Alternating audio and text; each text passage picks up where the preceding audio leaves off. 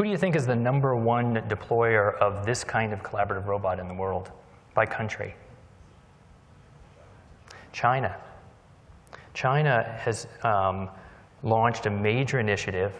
It's called Made in China 2025. It's part of a bigger program the goal is to make China the #1 manufacturer globally, not just for cheaper parts or inexpensive parts, but for all parts, so including a lot of high quality parts, by the 100th anniversary of modern China, 2049.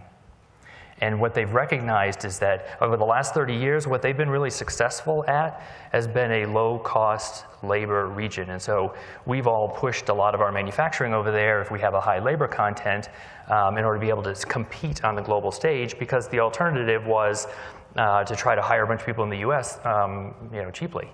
And I don't know about you, but I'd rather have my labor costs be high, not low. I mean, we didn't want to compete.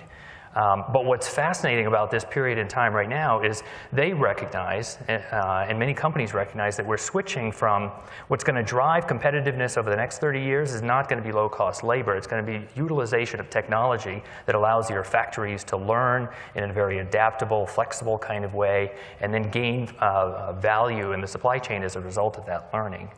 So you would think countries like the United States, where we're really good at innovation, we're really good at technology, we'd be the ones out in front. China is subsidizing the deployment of every single robot in China. If you want to deploy a robot in China, they'll give you some money to do it.